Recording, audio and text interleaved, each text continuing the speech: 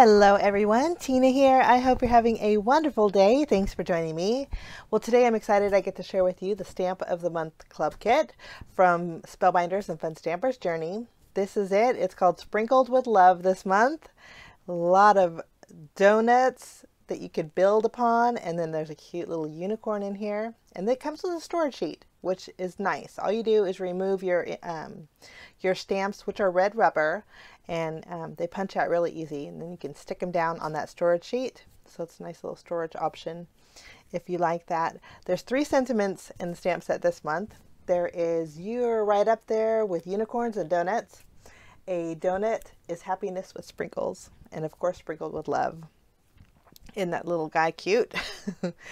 Okay, I love my donuts, and so I was excited about this stamp set. I'll link it down below in case you guys are interested. But also, this month there's coordinating dies. They're not part of the Stamp of the Month Club kit. They're sold separately, and I'll link them down if you're interested in them. But it's a 6-piece die set that coordinates with your Stamp of the Month Club kit.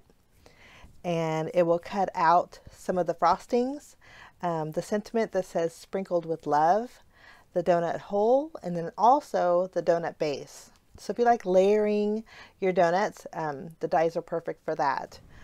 So there's an option for you if you're interested, which is great.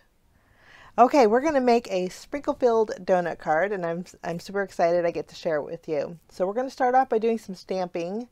I'm bringing out my VersaFine Onyx Black ink.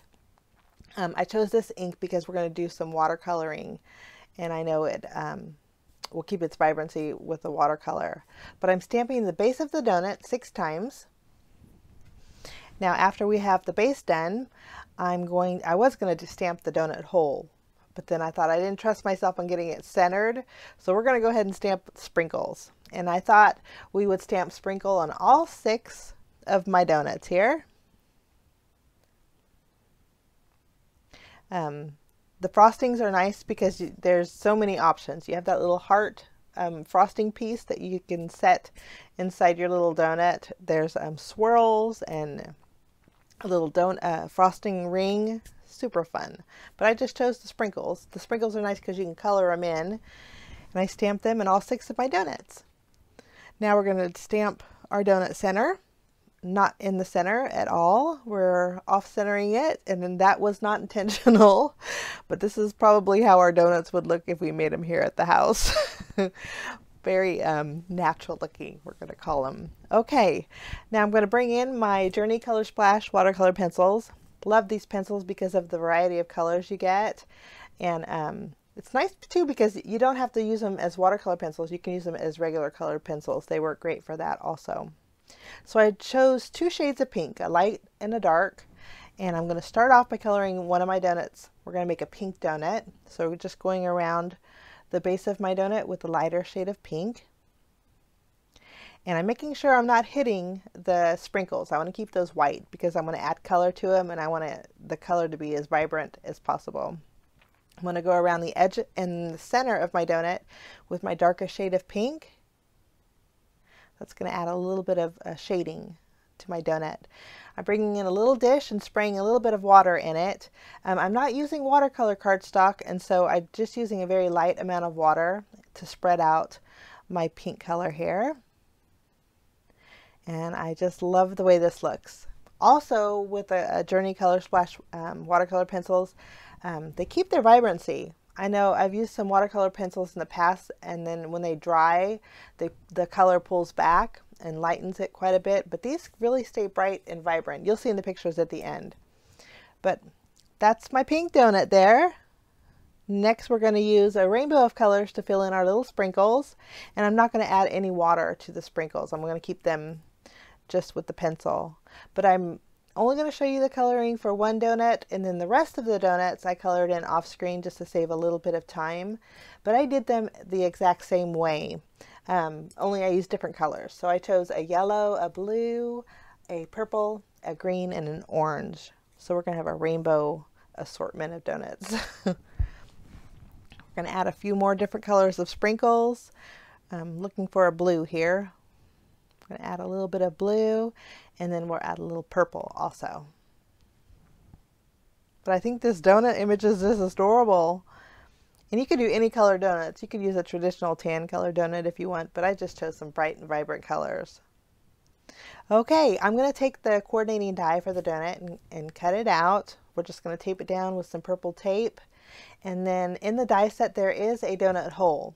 The donut hole, if you put it on your donut, it matches the shape of the donut hole we stamped beautifully, but when you put it over it, it will die cut out your stamped donut center. And I wanted to keep that black donut ring, so I'm just going to use the outline of my donut to cut out all 6 of my donuts. So I went ahead, colored them in, again the same exact way, and die cut them out, and there's my rainbow donut assortment there. Now we're going to go ahead and stamp our sentiment. For this card I chose the sentiment that said "Sprinkle with Love." I'm going to use the same ink I used for my donuts, which is my VersaFine ink. We're just going to stamp that on some black cardstock. And then since there is a coordinating die for this, I'm going to die cut that out. But my ink was still a little wet. And sometimes if I run it through without drying my ink, I'll get ink all over my hands. And I'll also get it on the lid of my die cutting plate. And then it transfers to my next project's paper. So I made sure I dried it with my heat gun. We'll just tape that down and run that through our die cut machine. And there's our sentiment all ready to go. Now for my background, I'm going to bring in an embossing folder. This one here is called Picnic, and it's from Spellbinders. And you know what? When I went to do my linking, guys, this is on clearance right now for $1.90. And it's a larger embossing folder. And I'll list it down below in case you want to check it out. But that's a great price.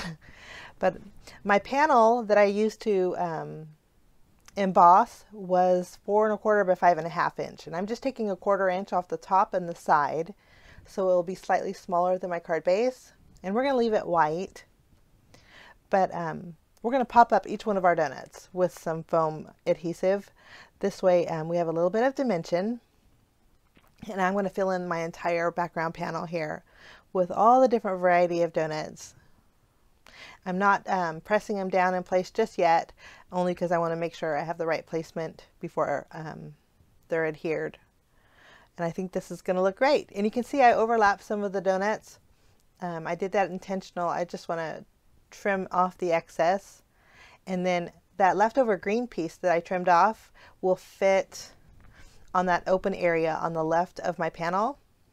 So a great way to use up your little bits and pieces of trimmed donuts. Okay, we're going to flip this panel over, and I'm going to add some 3M foam tape behind here. This panel is going to go on a standard white A2 size card base, which measures 4 1/4 by 5 1/2 inches, and it's a top folding base. We'll just remove the release paper and add that. I love the bright, vibrant colors of these donuts. We'll place that in the center. Okay, for my sentiment, I already added a piece of foam tape behind it, but I want it one level higher than my donut. So I'm going to add one more dimensional adhesive piece. And then this is going to go overhanging one of our little blue donuts there. Such a fun card. Love sprinkles. Okay, now I'm going to bring in some Nuvo Jewel drops. These will dry translucent, and which means they'll dry clear with a little bit of tint of color. And I'm starting off with Strawberry Coulis. Next we're going to go in with some Key Lime. And then I did add the orange, which is Orange Marmalade. And then the blue is Sea Breeze. All over my panel. We filled it with lots of sprinkles. And then I thought we would add some sparkle with my Nuvo Glitter Drops. This is White Blizzard. I went over all the sprinkles. And then I'm going to add a few little dots here and there. And then that's my card for today, guys. Now it looks cloudy, and when I took pictures, my Nuvo drops hadn't dried completely yet, so they look a little cloudy, but they'll dry clear and nice and sparkly. But here's some close-up pictures. If you're interested in the kit, I'll link it down below. I wish you a fantastic day, guys. Thanks so much for stopping by, and we will see you again real soon.